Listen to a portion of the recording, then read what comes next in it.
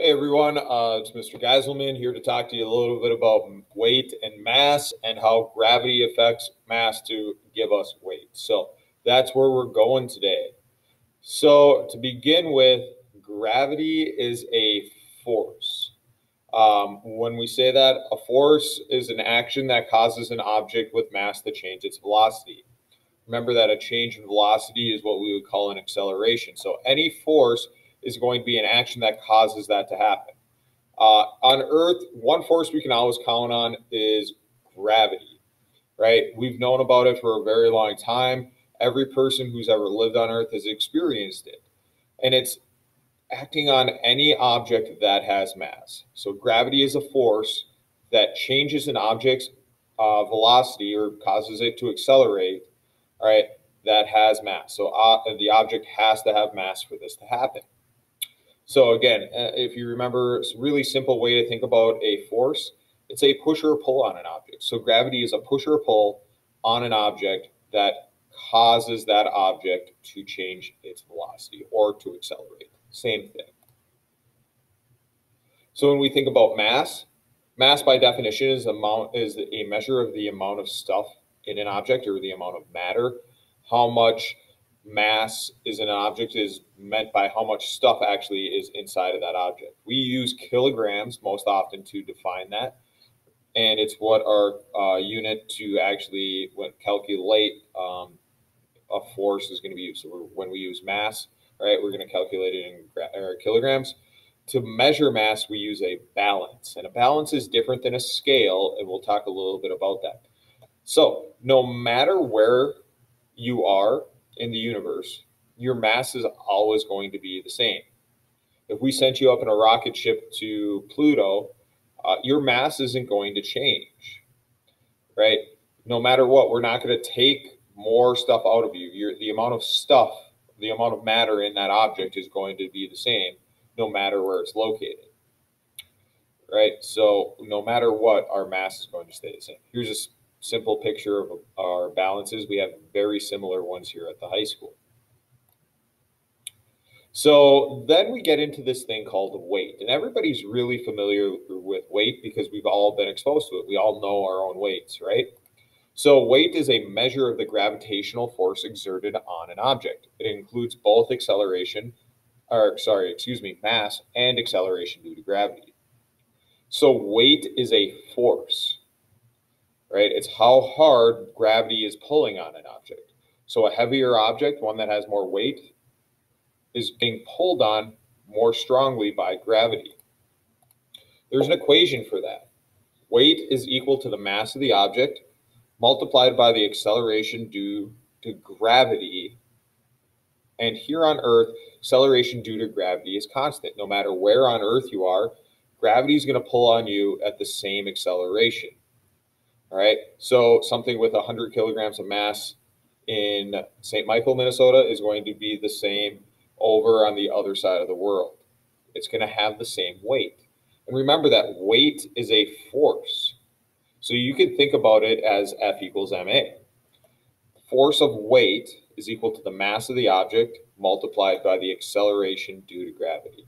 So if you multiply the mass of the object times the acceleration due to gravity, you will get the weight of that object. And because weight is a force, we are going to use newtons to describe that force, right? That's what we're going to measure in the metric system, weight in. In the English system, we use pounds, all right? But our force, that weight of force is equal to, that force of weight is equal to something in newtons. And obviously now this is that point where we would actually use a scale. So if you have a scale in your bathroom, right, that's not measuring your mass. It's measuring how strongly the force of gravity pulls down on your mass due to that acceleration due to gravity. So weight is a force and a scale measures force. So if weight equals mass times gravity, weight depends on gravity. So that if the gravity changes, then the weight will also change. Here on Earth, that doesn't really happen, right? You're always going to be pulled down at the same rate. The acceleration, the g here, is always going to be the same on Earth. But if we're somewhere other than Earth, that weight can change based on the location. So here on Earth, an object with a mass of 50 kilograms has a weight of about 110 pounds. Again, that's the English system. But we would take its mass multiplied by g, gravity, the acceleration due to gravity, and we can get a weight. That same person, that same 50 kilogram mass on Mars would weigh 42 pounds. That tells you that the acceleration due to gravity on Mars is much less than it is here on Earth. So here are some accelerations due to gravity on different planets or on the sun. So on the sun, acceleration due to gravity would be 247 meters per second squared. That's really, really strong. That's going to be moving really, really quickly, right? And that's going to result in mass times gravity. You're going to have a really, really big weight. Mercury is small. Venus is a little bit smaller than we are. Then we have Mars. We just saw that Mars has a smaller one than us, right? Our acceleration due to gravity is 9.8 meters per second squared. Jupiter, because it has a much larger mass, the force of gravity is going to be much greater, has a acceleration due to gravity of 24.79. Saturn is 10.44. Neptune is a little bit bigger than Earth and Saturn at 11.15, and Uranus at 8.87. Now, I have a mass of 100 kilograms. What I want you guys to do, using this equation, weight equals mass times the acceleration of gravity, due to gravity, I want you to take my mass, right, substitute it into the problem, and then find the acceleration due to gravity for Neptune and solve for that. So hopefully you were able to figure out that Neptune has an acceleration due to gravity of 11.15 meters per second squared, and you're able to plug it into the problem here. Multiply it by my mass that was given to you in the problem, and you figured out that my weight on Neptune was 1,115 newtons. 1,115 newtons by taking weight equals mass times gravity.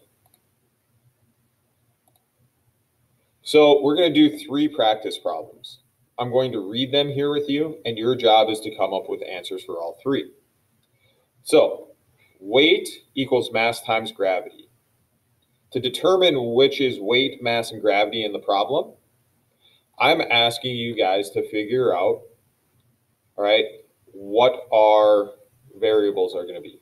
So, in number 1, what is the weight in newtons of a 25 kilogram toddler on Earth?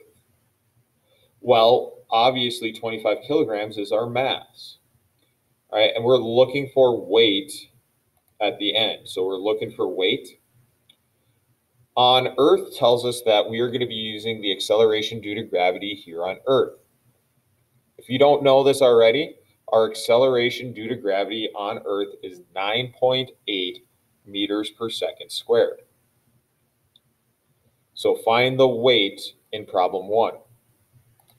Problem 2, determine the mass of a large boulder resting on the side of a hill on Earth if it has a weight of 3,785 newtons. So in red here, it tells us the weight. So our weight is 3,785 newtons. That belongs right here. On Earth tells us again that we're using Earth's acceleration due to gravity. Acceleration due to gravity on Earth is 9.8 meters per second squared. And what we're looking for in the end is the mass of that boulder.